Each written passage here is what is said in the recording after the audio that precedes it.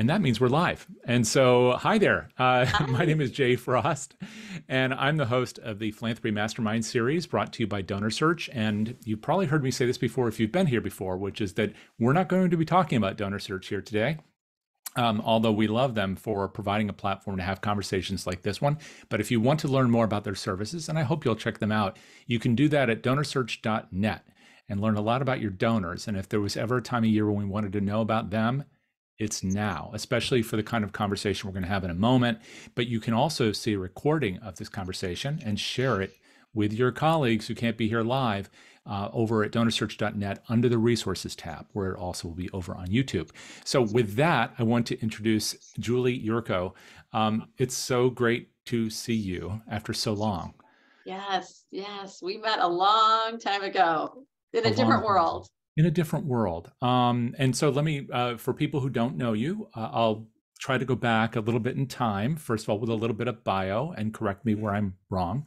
Sure. So first of all, for those who are unaware, Julie is serving as the president and CEO of the Northern Illinois Food Bank. And we're going to talk a lot about that today. It's really timely to do that.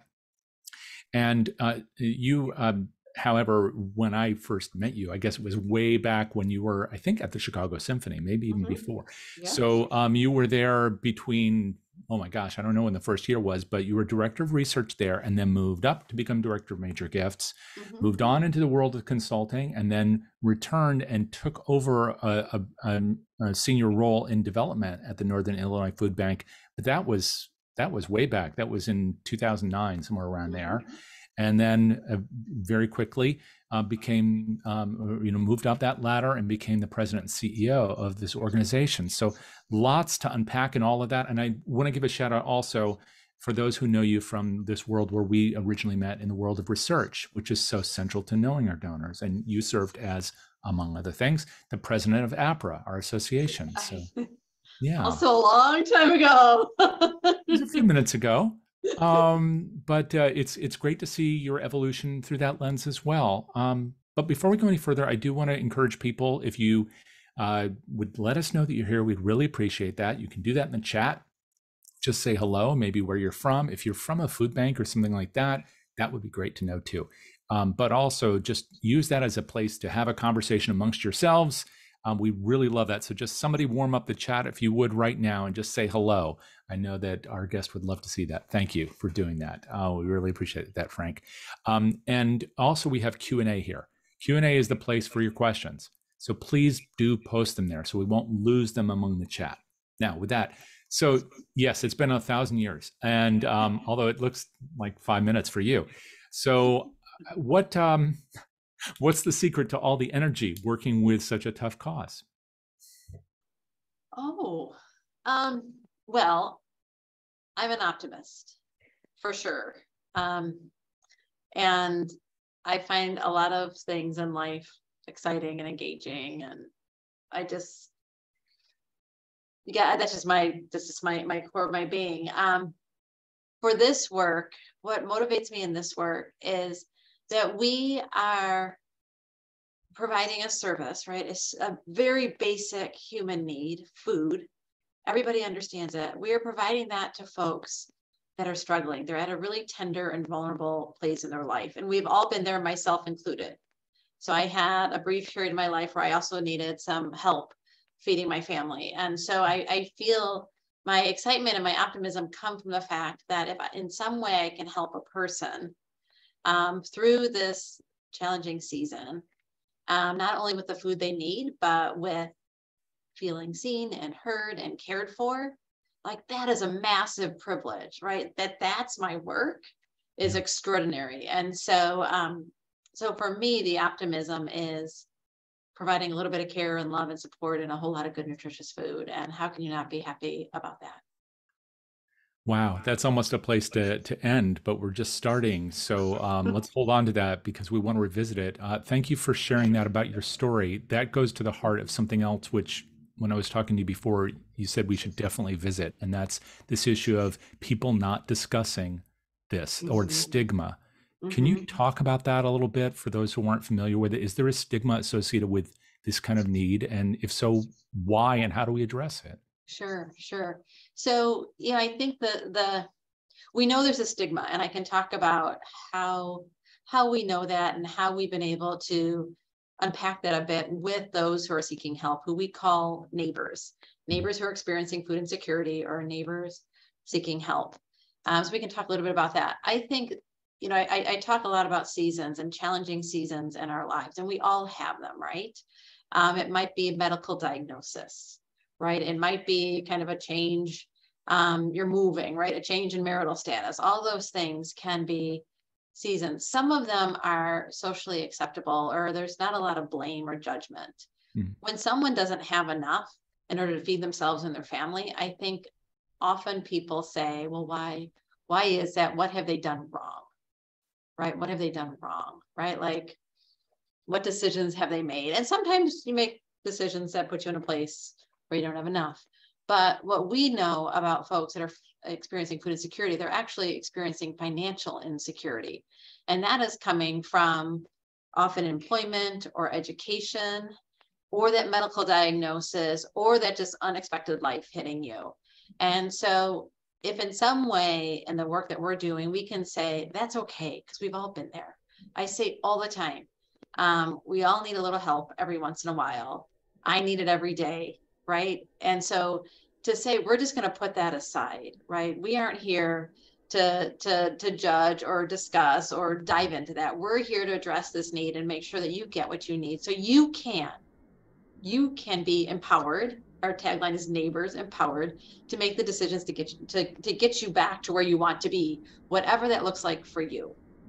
Right? I'm a mother of kids with special needs. Their thriving looks different from another person's thriving. Right? So wherever you need to be, like that's how we want to empower you, and that's where we want to go. Now, people don't come to us, and according to the USDA, 60% of food insecure households, 60% don't utilize charitable food. They don't come to the charitable food system. 60. How true is that in Northern Illinois? I'm not sure, because we're working really hard to break that down. But when we go and we ask folks that are experiencing food insecurity, why don't you come to us? The first reason is they don't know about us. Okay. The second reason is they can't get to us. The third reason is I'm too ashamed. So if we can spread the word that we're here and that we're distributing fresh, nutritious groceries for you and your family, and we're doing that in ways so you can get to us, right? We're doing that in ways that you can receive that food, whether you're coming to a bricks and mortar food pantry, or you're ordering online, or you're having it delivered to your home free of charge. We are going to get it to you. And then if we can say, and there's going to be no questions asked, and there's going to be no judgment, right? That there's going to be nothing other than saying, yay for you for being courageous and asking for some help and getting yourself to better. That's what we're all about here. And so if anyone who's online, if you or someone you know needs a little help today, they don't have enough. There is a network of 200 food pantries across the country, 60,000 food pantries across the country, and they are there to help you. And I encourage you to go to feedingamerica.org. If you're here in Northern Illinois, go to stop-hunger-today.org. There is food finders, get grocery finders. Go log in and find the food that you and your family need. The number one reason someone will come to us is someone recommends it. A trusted friend or family says, go do this. And so please help us spread the word. There's a lot in there to unpack, and I'm thinking about the 1, 2, 3 part first, which is that implies that there's some kind of survey being done to find out why don't people connect with the resources they need. But we also know from surveys that people don't, that only a certain percentage of people answer any survey, and those who do, sometimes there's a certain amount of shame or stigma attached with even some of those answers. So when you said number 3 is that they're ashamed to go, I think is the way you phrased it, then that takes a certain amount of courage to even say that. So that would almost seem to suggest that the need is greater. You said that you're working real hard there, which I'm sure is true, but 60% of the families who need it aren't even getting the help. It must be hard to really calculate how big the need is. Maybe we could start by a picture about what your service area is today. How many people are you serving? Sure. And you couldn't be more right in saying it's very hard to understand truly what the need is. So Northern Illinois Food Bank, we serve the Chicago suburbs and go all the way out into the rural areas of Northern Illinois. It's 7,000 square miles. It's 13 counties. If you know Illinois, there's Chicago, and that's in Cook County. And our sister food bank, who I think I might have seen pop up in the chat, is online with us.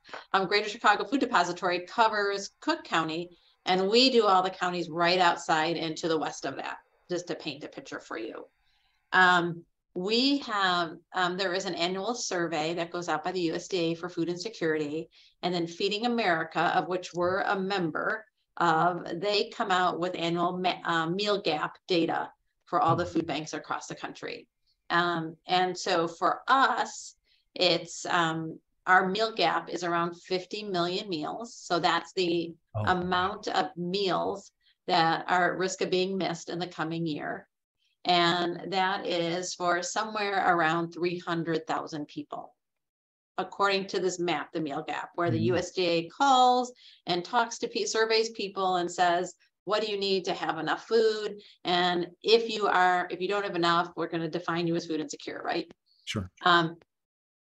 Right now, we are providing almost 80 million meals. So if our meal gap is 50, we're providing 80 million meals. And on average right now, every month, we're serving between 450 and 460,000 people. So when you say like, what's the actual need? It is very hard to measure. It's also hard to measure because, it's an annual survey.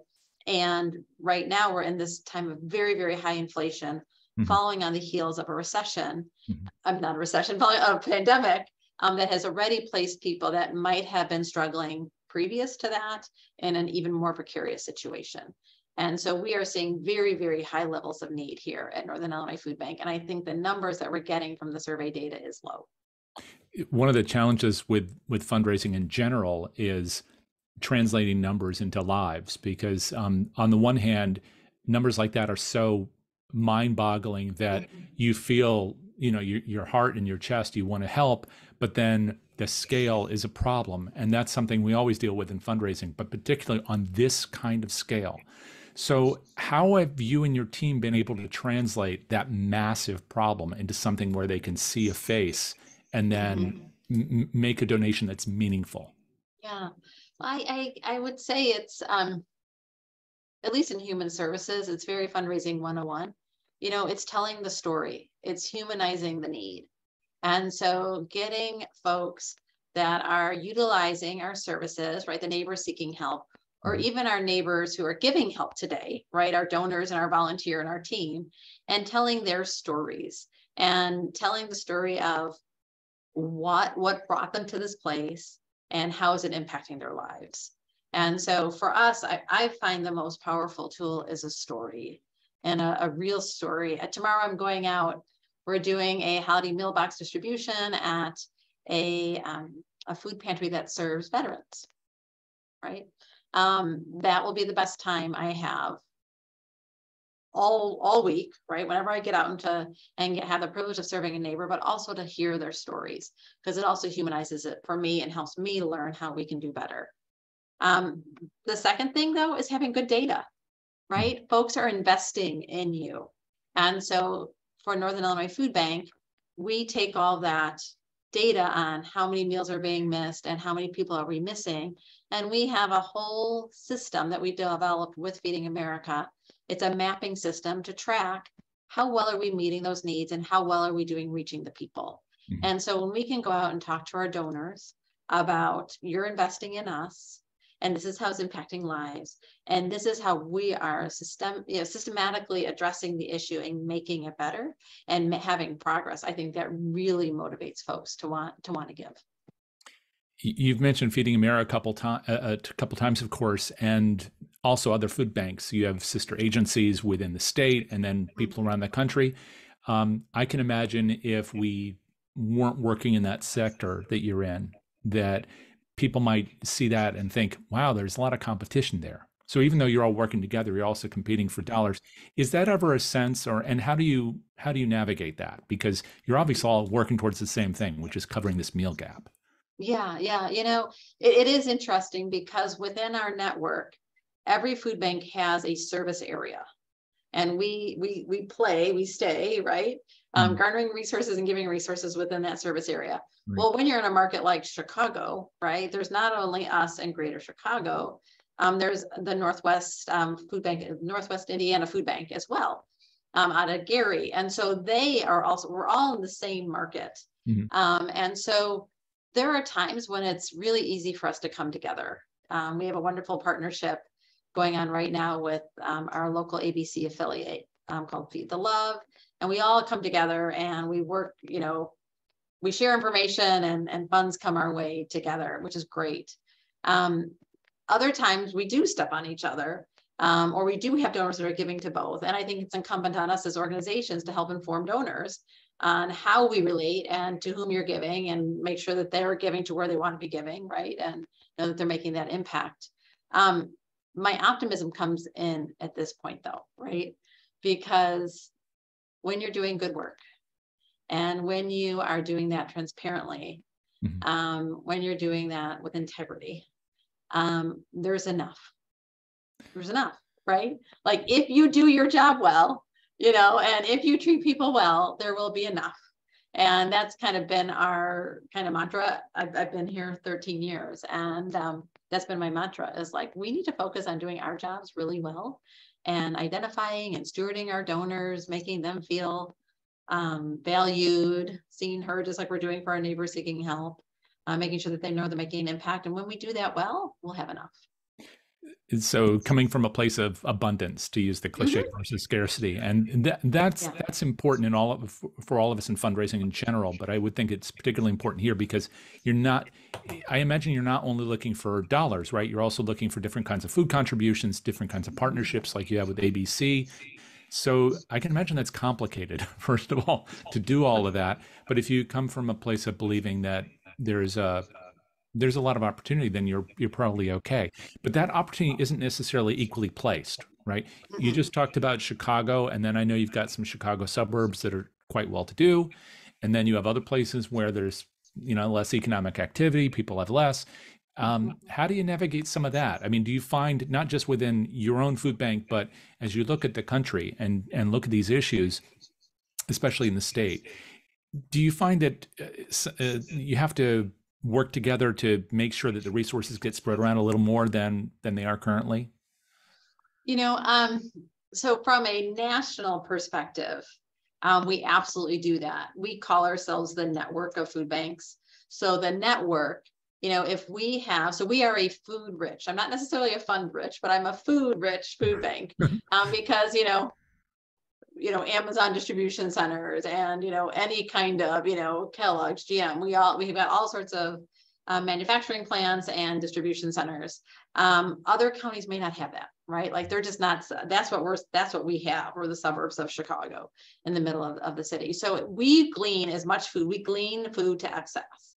Like we will get stuff, even if we can't use it, then we will share that out with our network. Feeding America also does a lot of fundraising, national fundraising, right? So they'll get a grant, for example, from a large partner of theirs, maybe it's Walmart or Google or whoever, and they will then have a grant making program to help direct those funds to areas that may not be as fund rich as others. We all have a commitment nationally, and we certainly have one here, of where are those underserved communities, right? We know there are all sorts of reasons that you have underserved communities, whether they're geographic communities or ethnic communities, because of systemic injustices, right? And so we focus very heavily on how can we, across the country, but also within our own networks, make sure that we are equitably distributing food. Okay, and that requires definitely a lot of discussion, because not everybody enters that field or any of these fields with the same kind of perception about community injustice, for example, or community needs. So I'll bet that that's always an evolving discussion, isn't it? I mean, it's not just numbers, it's also perception. Oh, I think so. And this work, it's kind of almost like the human nature thing we're trying to overcome is, like I said, we call folks neighbors here, neighbors who have help to give or neighbors giving help. And we're very intentional about that because we're local hunger, right? We are local hunger. Okay. Folks like to give, locally. And when I mean locally, I mean like, oh, I live in this city and I want to give to this city. Or I live in this county and I want to give to this county, which sometimes is awesome. But we have counties, Lake County, DuPage County. These are counties that are wealthy counties. They also have a huge density of individuals. So they also have high need. Every community has high need. But there are times where we need to say for our food bank, gosh, where we need to invest are in some of these communities that don't have the infrastructure, that don't have the local government grants, that don't have the food resources that the others do. Right. And that's incumbent on us. And so, and that's what we do. I mean, that's what we do. And that's part of educating the food bank team, our board, our donors, our volunteers. Like, I know you want to volunteer in your city, but where I really need you is out in rural Northern Illinois, where I don't have enough volunteers to do this distribution. You know, or I know you want to invest in capacity grants for an agency, right? Buy them a new freezer. But I have this agency that's sitting out in Stevenson County, where there's 4,000 people and they really need that freezer or cooler. And so we help educate and hope that speaks to people as much as giving, you know, hyper locally. Sure. Well, that's the whole matter of donor education, right? Mm-hmm. And they don't necessarily know what those needs are until we talk about them. I mean, how would they know? You know, another thing that strikes me is about the language of this, where we're talking about food banks, and in a sense, I guess the food bank is a bank, but there's another aspect of banking, right, which is similar to maybe a university environment or back at the Chicago Symphony, where you have an endowment. And that endowment then provides interest, and then we can purchase things that we need or fill in the gaps. So if we have this is a terrible example, but we have a lot of staples on the shelf and we don't have enough fruit and we need to balance a dietary distribution or something, then maybe we can pull from an endowment's interest to do that. Do you find that since people want to give to neighbors, as you say, neighbors to neighbors locally, is there an appeal for something like an endowment? Are you able to get people to invest in the future of need as well as its currency? Yeah, you have such strong instincts, Jay, on donors. Like, you really do. Because what I learned coming from a place like the Symphony, which is about, you know, sustaining a beautiful, right, highly renowned art form, to coming to human services, is that in human services, people want to give for today. Like, it's like they really want to make sure that they are feeding someone today because they see it and they feel it. And for us to say, boy, that person over there doesn't have enough to eat and we're going to have money in the bank, it's a hard topic to address with some of our donors. And yet when I got here to the food bank and realized, wow, we really don't have an endowment. Like, we really don't. And if we're going to be good stewards of this organization, we need to build an endowment. We need to start a robust planned giving program. You know, food banks are we're going to be 40 next year. We're relatively young. So I got here when we were in our late 20s. Right. And like I said, we had no endowment. And I said, you know, for us to really honor this organization and honor the importance of this mission, we've got to figure out how to start building an endowment. And so we did that with some donor directed funds. And now we have this planned giving program, and when those gifts come in, we're able to put them into the endowment. It's still relatively small for us, and that's more unique to us. I know there are food banks out there that have been doing this for longer, have had, you know, stronger fundraising programs, and they've been able to build theirs more quickly. But for us, it's something that we really focus on, and we call it tomorrow's harvest. And we find that a certain type of donor who is making those types of plans will say, yeah, let's do that. You know, like, I'm going to give to you during my lifetime. And I'm going to give you that annual support, and I'm going to be volunteering and giving you my time, but I'll have you to my estate. And when that happens, then we can help support the food bank, you know, forever and ever. And it must be an amazing conversation to have with people who have been giving over time, because they're evolving with you and with that story. They're seeing the needs change just as you're seeing them change. I mean, if you came in back in, again, I'm trying to remember if this is 2000, when was that again? 2009, and then there's today. So is that 13 years or so. So in that time, I imagine you've seen a lot change, not just in terms of the development program, did they have an endowment or not, but also the needs within the community, the neighbors' needs.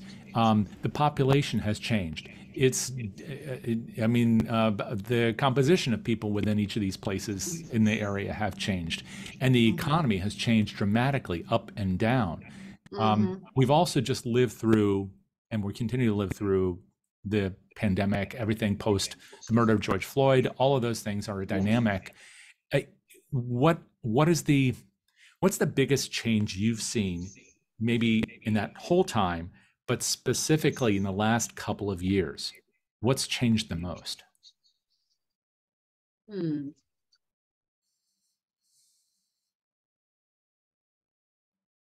What's changed for the food bank is that back when I joined us in 2009, and we would look at that meal gap, Yeah. and we would look at how well are we equitably distributing food. Um, we were not meeting the meal gap, and we were not equitably distributing food. And so we said, and I mean, like, we were meeting like 25% of the meal gap, right? And now if you do the math, we're like 160%. And so what has changed is, first, the recognition that we need to get enough food. Mhm. Second, the recognition is that we need to distribute that equitably.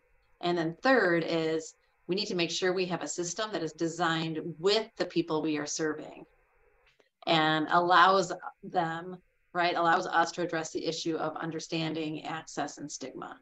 And so we've had this whole kind of, from we're going to get enough food and push that food out, to we're going to think about the neighbor, and the neighbor who's seeking help is going to be at the center of every one of our thoughts and decisions around this organization, right? It's gone from a very kind of distribution like mentality to a human centered mindset. Um, That's huge. yeah, yeah. That must change the whole conversation with everybody, including with the local and state government. Because if it's no more just, okay, hungry mouths, X number of units Mhm. over Y Mhm. amount of time, to, you know, Susan, or, so whomever needs to be fed. That's a very different way of thinking about addressing a social ill. Um, And I has think that that was, when you changed? talk about George Floyd, Yes. right? And you talk about a pandemic, I think we saw how diverse, beautifully diverse our world and our communities are, and our philosophy, right? Our philosophies and the way we approach things. And how um, for some of us, it is not, there's not been equity in that, right? Like, we have been, for some of us, the marginalization, right? The lack of opportunity, the prejudice has really impacted certain communities. And so in this humanizing of our work, right, we also have to acknowledge that, learn from that, for those of us who may not have the same experiences and may have had more access to blessing and power. Like, how do we change our perspectives by making a bigger table and putting more chairs around that table and listening to Right. the folks sitting around? Like, how do we do that? And I think that's when you think about, what have I seen change, it is definitely changed from we are going to serve meals to people, to, right, we are going to come together with communities and build a response that is empowering and nourishing. Wow, that's no, it's so interesting also from another perspective, because when you talked about that, you talked about the chairs at the table and listening, which is Mhm. so important in fundraising, although we don't always do it very well. But it's also kind of a central discussion that's more powerfully emerged in the last couple of years about whether or not fundraising and philanthropy generally are listening to communities that we're supposed to be serving. And so when you talked about this listening piece, have you seen changes, maybe not just there, but overall in addressing hunger in the country and in Illinois, as we listen better to the communities that are the ones where we're trying to get food Mhm. to go into theirs neighborhoods? I mean, are we doing it differently because we're listening better, or do we still need to work a lot on that? Oh, I think we're always going to have to work on it. Right. I think, but no, I've definitely seen some changes. There are very tangible changes. One of the things we started here at Northern Illinois Food Bank prior to the pandemic was recognizing the trend in the for-profit grocery world, Mhm. about whether it's Amazon or any of your any of your grocery stores of like, you can go to my store, but you can also order online and you can come pick it up from my store, or we can deliver it to you, or, you can just deliver it online and have, from Amazon and have it dropped off on your doorstep.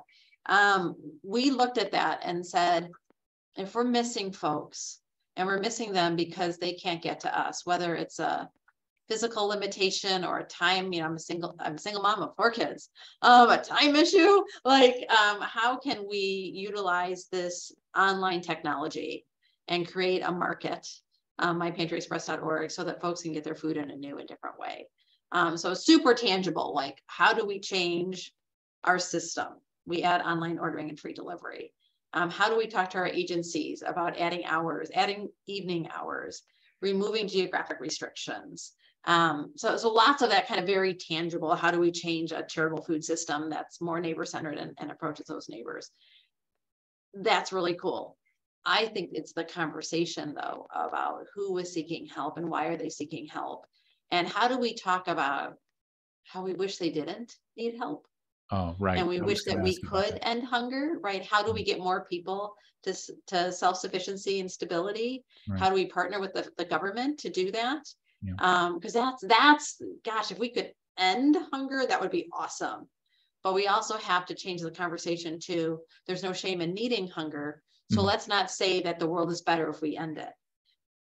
You can tell I geek out about this, but Yeah. it's true to me, because I think about, if we always say that the best is that we end hunger, how does it feel like to be someone who might have special needs, who is working part-time, right, and providing for themselves, but it's not enough to make ends meet? And so one of their strategies is coming to us, 24 times a year and getting the food they need, right? Like, we need to exist, right, for that person or for that senior, who, oh gosh, let's say the economy's crazy and the stock market's crazy and I no longer have the retirement I thought I was going to have, and we need it. We have to be careful about that language. We have to be careful about how we present hunger, and how needing ongoing assistance is okay. Just like needing emergency assistance a couple times a year is okay. Sure. But as you say, it's also being able to think as organizations and as a country or collectives within the country about how to essentially inoculate against the need. Totally. And that's a very different sort of equation. So is your food bank or other food banks making plans to address that, whether that's through something like generating a giant fundraising campaign so there's money there and we can do these things early, Yeah. kind of intercept the need at the earliest stage, or is it lobbying governments in order to provide programs so people don't have the need in the first place? How is it that people who are really the infantry in addressing hunger in America, how are you able to also exert pressure in ways that forestall the need for these services in the first place? So we definitely, there's definitely advocacy, right? And how do we work with our government officials at every level to help them understand hunger and how it impacts people and why people, right? That whole food insecurity is financial insecurity. How do we address it and raise awareness with our leaders so that they can create policies and allocate dollars to help us address that, for sure.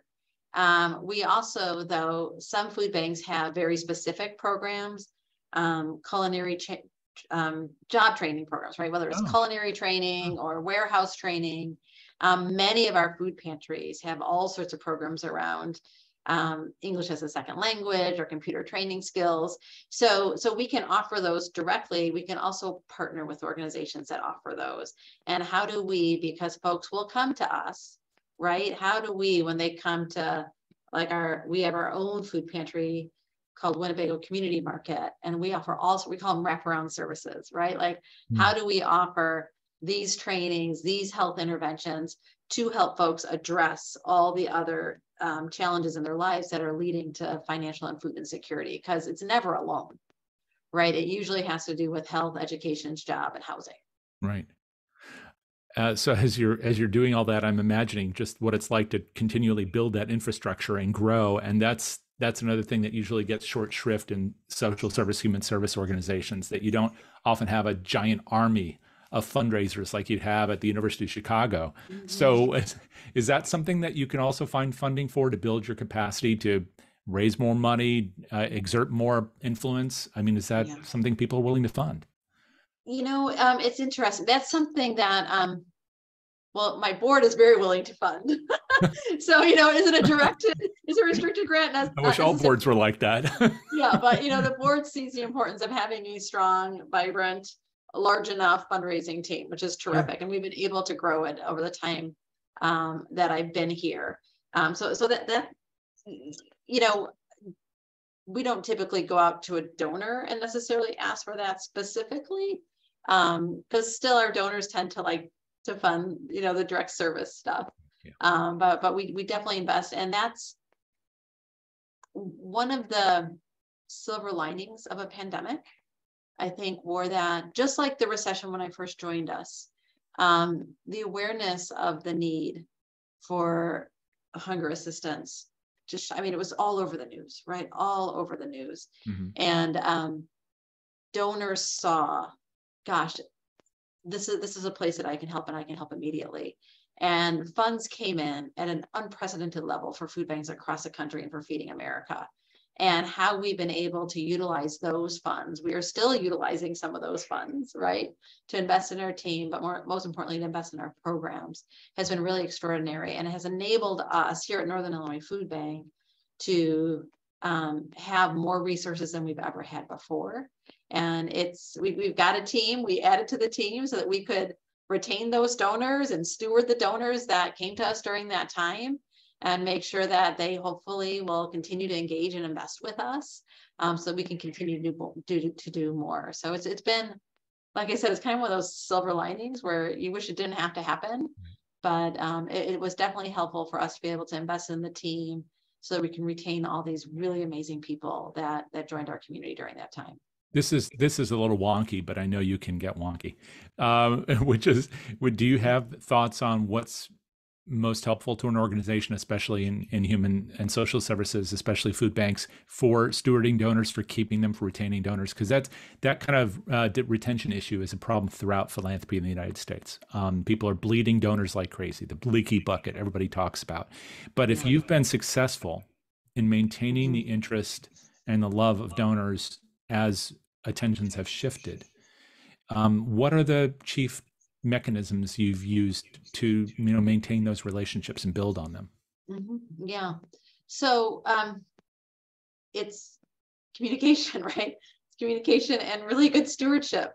And it's definitely differentiated based on the level at which you're engaging with us. I think it's important for us to share transparently, honestly, truthfully, kind of what's happening, why it's happening, and how we're responding to it. And how with their support, right? Like nothing happens here if we don't have folks that are willing to invest their time and their dollars with us. Nothing, right? 60% of our budget is contributed revenue. A third of my workforce is volunteers. Like nothing happens. And so to be really honest and open about, you all make this place run, and when you invest in us, we can show you the impact. We can tell you the stories, and we can show you the impact, and we can show you how efficiently and effectively we're going to use your dollars. I mean, it's really about the communication with your donors. And that could be an electronic newsletter, or it could be, the note you write with a paper newsletter going out to someone, or it could be for those folks that are, higher donors, they get the phone call and they get the visit, and they, Okay. here at the food bank, we'll invite you to come. We'll be like, we're going to have a special volunteer shift. I'm like, the only way we thank people is we're like, come volunteer with us and we'll put you to work. But like, it's all about the relationship and making folks feel like they are highly, highly valued and impactful. Just on a personal note, my wonderful sister, elder sister, makes meatloafs at the Mm-hmm. place where she works with the folks out at Interfaith Community Services out in Escondido, California, and goes in there. And among the many things she does is to go in to the kitchen program, which does much of what you're describing, and make meatloafs. I think once a week, a whole bunch of meatloafs. She's probably made 1,000 meatloafs in her life. But that idea about engaging people where they are, Uh-huh. keeping in communication and then giving them jobs to do, Yeah. it sounds like that also Mhm. helps to retain donors. And that's Totally. right. Yeah. So digital alone is not going to do it. It's got to be a combination of different things that work for whomever we're talking to, meeting them where they are. You know, I recently listened to a podcast and they were talking about the different generations and how right now in America we have 5 different generations, Sure. right, that are within the workplace. Um, in my generation, that personal touch is really important. For me, it's really important. You know, I think we're learning about Gen Z now and what's going to be really, how are they going to want, is digital good? I mean, their whole lives have been on the glowing rectangle. So Mhm. what I know today, and most of our donors still skew a little bit more my age than the Gen Z, is that the personal touch, having done this work for 30 years, personal touch, It right? helps. It's that personal touch that really makes people feel valued. So what's the big push right now as you're hitting the year end and you're willing to spend a few minutes here? What is the biggest need that you have there, and maybe other food banks that you're talking to in the network around the country have? Yeah. So for my food bank, and I know many other food banks have the same challenge, it's about having enough food. So when I mentioned that we have 450,000 people coming to us every month, we plan a budget for about 320. And so right now with supply chain issues over the last 2.5 years, there's been a decline in government food coming to us over the last year, and especially since the height of the pandemic, when we were getting, my gosh, 4 or 5 times the amount of food that we're getting now from the federal government. When you see manufacturers, right, like that whole, the number of SKUs that manufacturers are creating these days are smaller than what they used to, right? Okay. They're working so hard because of supply chain issues to keep the core products on the shelves still, that we tend to get the food that is new, or something that they're testing, or something that has a slight quality control issue. That's not coming to us as much. Isn't that Yeah. fascinating? Yeah. Yeah, it's really, I had Like no idea. I used to joke, we'd get like caramel flavored bugles. um Okay, if there's a way to torture people who are really hungry, it's give them caramel. Sorry, bugles, I but know, but like we'd get some of that funny stuff, right? Like, because they were testing products. We're not getting that anymore. And so for us at Northern Illinois Food Bank, our food supply is down over 20% from a year and a half ago. We're down 20%. For us, that's 20 million pounds of food. 20 million pounds of food we're down. At the same time, the need is up 45% from last year. okay. A year ago, we were serving just over 300,000 neighbors every month, and now we're doing 450. And so for us, it's food. What are we doing about it? We're buying a lot of food. Mhm. When I talked about, folks were so lovely and generous to us during the pandemic, and we were able to invest a lot at that time.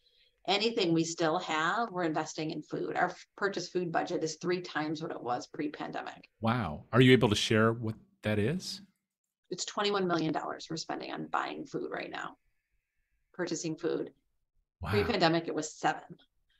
So for us, it's food, and how can we get enough food, but also the right foods?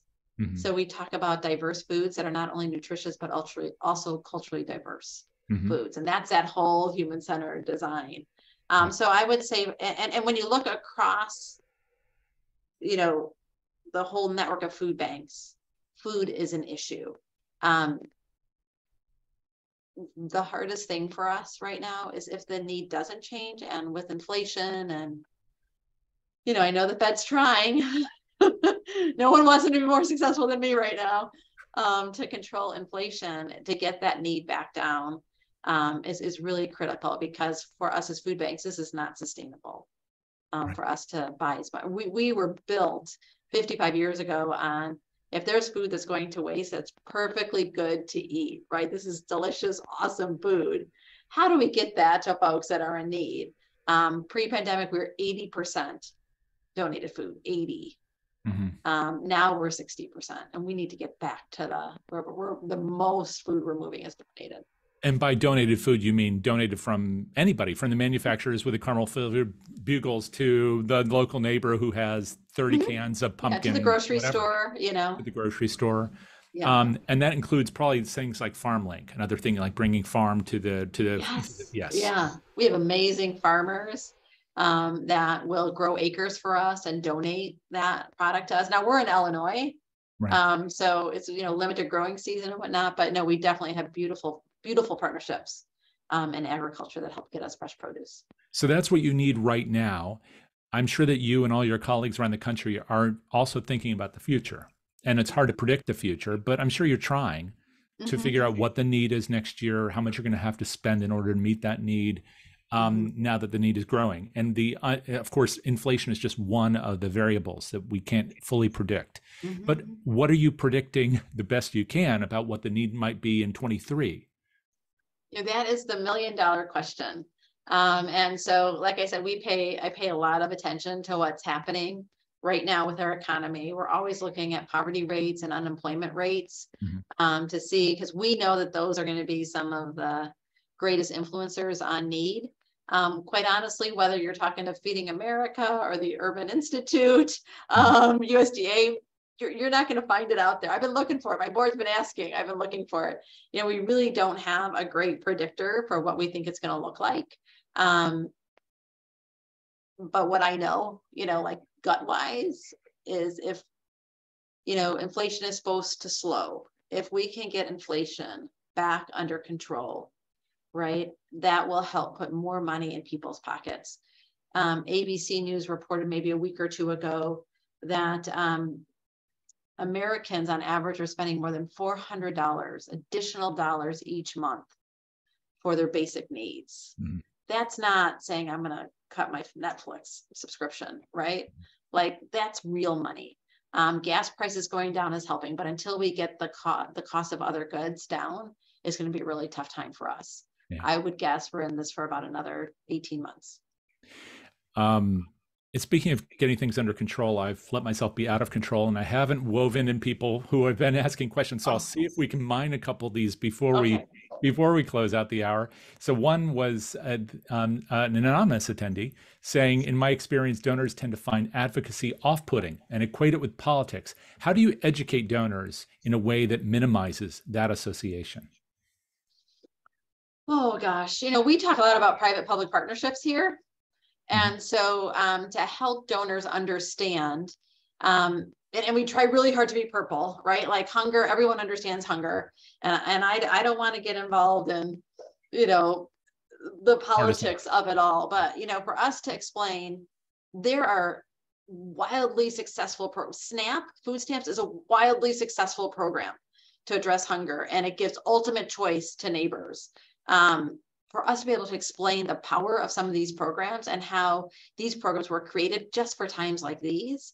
And that when the government stepped in during the pandemic, we have hard evidence that shows, hunger could have gone through the roof, but with the food they gave and the benefits they gave, we were able to hold hunger at bay and get enough food out and get enough benefits out to our neighbors. So we just, again, it's all about the impact, like showing the impact. And you do have your donors that's going to try and pull you into the politics and say, I'm not here. I respectfully say to you, I'm not here to debate politics. I'm here to tell you the impact of incredible programs that help our neighbors. I'd have to ask a follow-up on that because I love that response. Um, Mhm. because it's not about you. You're about the neighbors. So when you say that, there are some people who keep pushing on it, but do most people then respect that answer and then move on and let you discuss with them the need of the neighbors? Yeah, for the most part. Yeah. Yeah. And if we're not their people, if that's their biggest Sure. thing they want to talk about, we're not, we're not your people. Right. Right.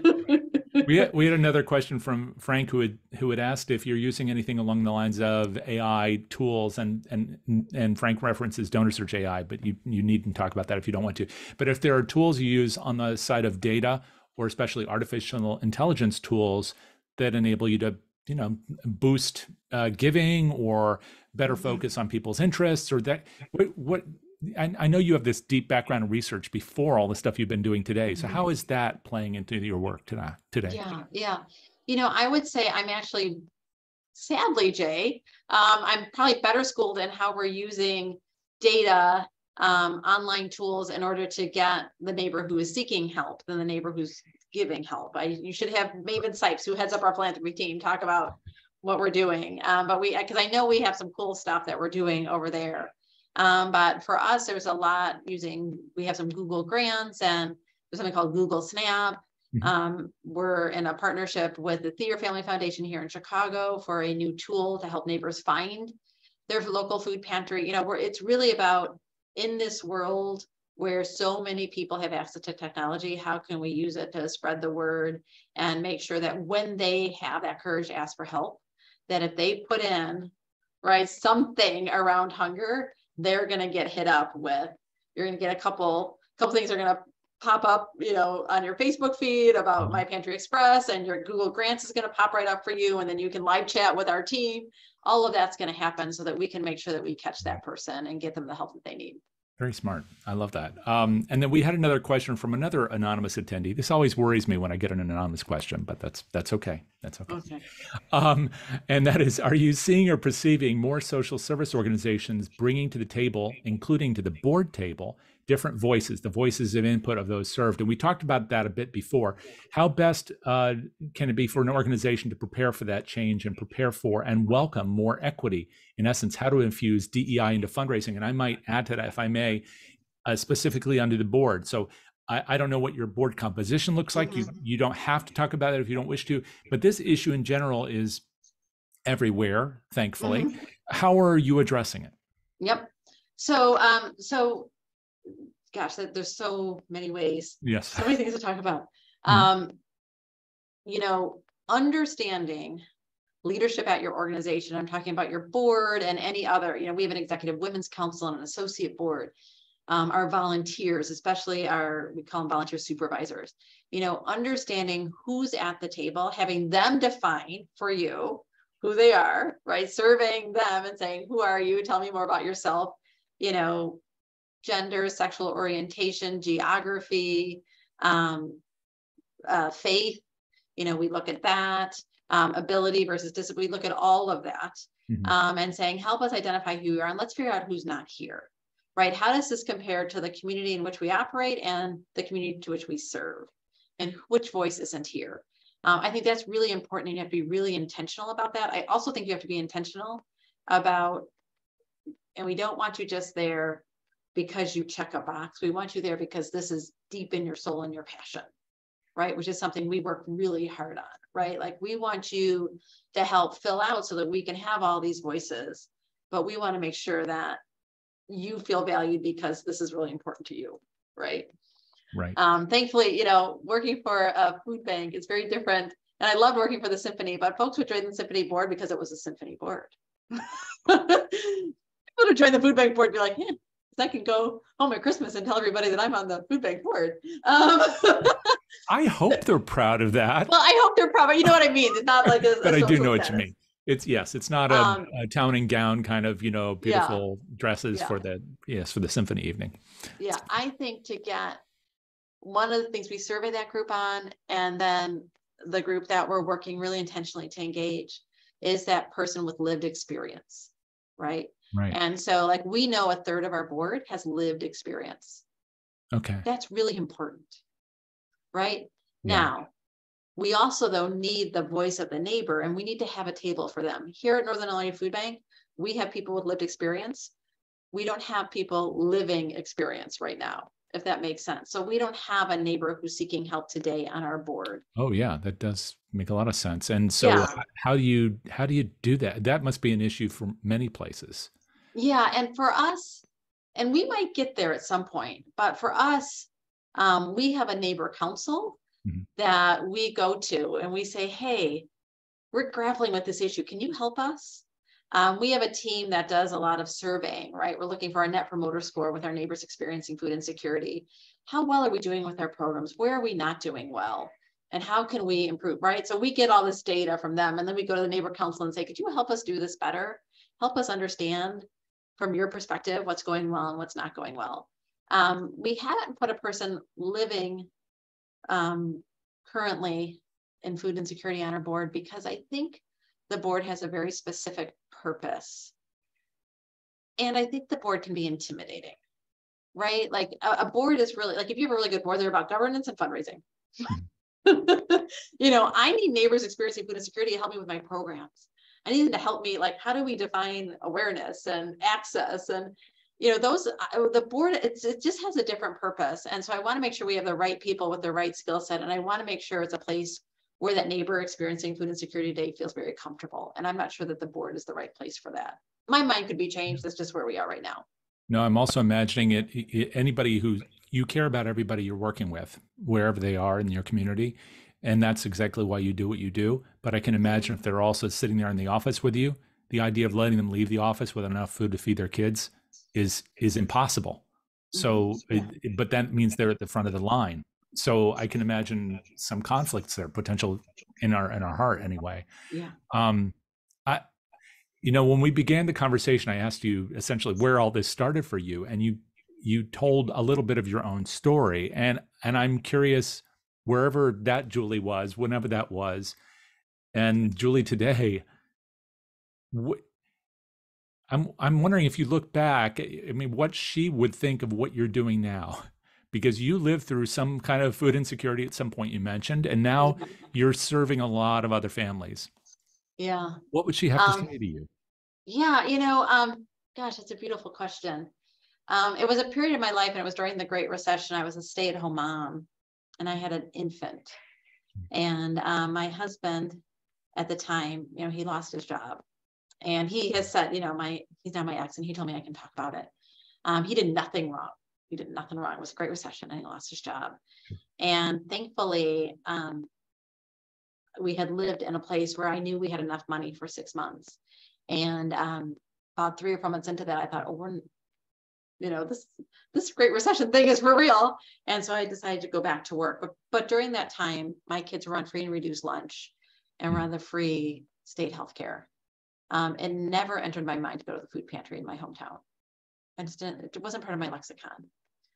And so Julie today looks back, and that was 14 years ago, right? I came here to the food bank.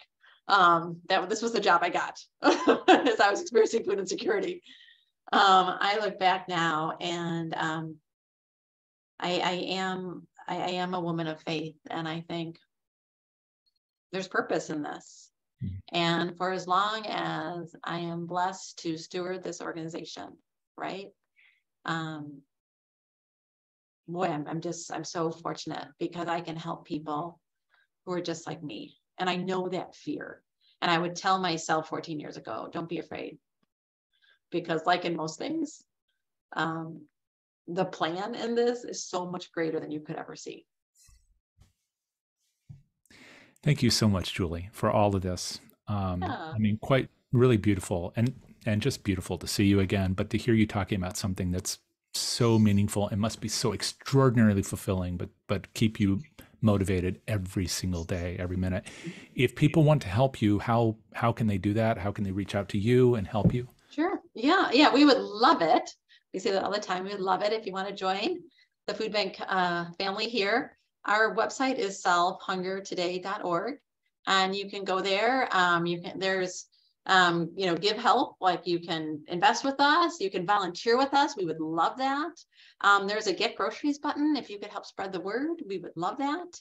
Our phone number is there. Our phone number to volunteer, our hotline, if you need help, that is manned 24/7 is there. So please, join us or join any food bank across the country. They're all magnificent. They're awesome. And we would love to have you be a part of the family. So grateful to you for the work you do and for sharing some of it today. Thank you, Julie. Yeah, thank you, Jay. I'll have to keep talking with you offline, but another time after this season of giving, and we all need to really give to our food banks because somebody out there needs it right now. And then hopefully we won't forget to keep doing it in January and February and March. We really need volunteers in January, February, and March. Yes, please. Right. So with that, thank you for hanging around with us and listening to this extraordinary work that Julie does. And we'll look forward to seeing you next time. We have one more session in the series, and it's tomorrow with two people that actually Julie may know from Campbell and Company. The two co-presidents are going to be doing a session looking forward and forecasting the future. So I hope you'll join us for that. It should be really terrific. That's tomorrow. And if you don't know where to find these sessions, if you just bumped into this on the internet somewhere, go to donorsearch.net, look under the resources tab. You'll find all the content we have there, including recordings of everything I think we've done this year. There are actually recordings that go back to 2016. There are over 500 of these. These are the ones the most pertinent. This is the one you want to share with your friends. So please do that and stay healthy out there. We'll look forward to seeing you hopefully tomorrow and then in the new year. Bye-bye.